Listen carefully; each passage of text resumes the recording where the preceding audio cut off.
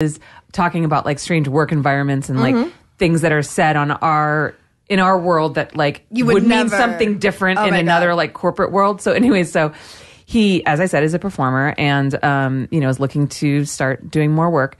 And so my makeup artist comes up to me and she goes, that guy Brad just showed me his dick in the wardrobe room.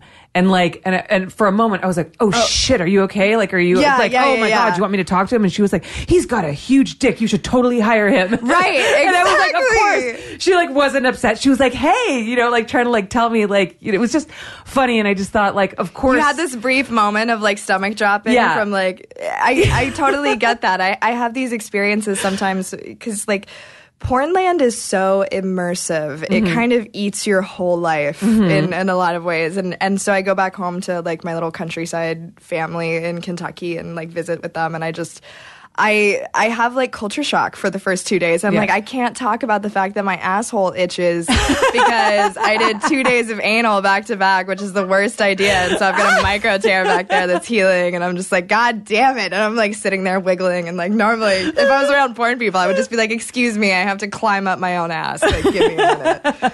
And they'd be like, oh, that's fine. Do you want help? Is this a little bit refreshing sometimes, like how just incredibly open and honest and like TMI we are and just how nothing phases us? Like there's nothing you just can say to me that will shock me. No, there's nothing. There's literally nothing that we can talk about on a porn set that's going to really shock people. And if they do, it's like they're elated. It's like we're elated whenever someone does something shocking enough to like offend our sensibilities. Right. They're like, wait, he wanted you to do what now? And then it becomes, oh, so-and-so, the guy who asked you to do whatever, take a shit on his chest, whatever. Like it's like, oh, the guy who like did that. Yeah. Hey guys, if you want to support my show, then you should think about joining my Patreon. At my Patreon, I offer all kinds of amazing perks in exchange for your financial support.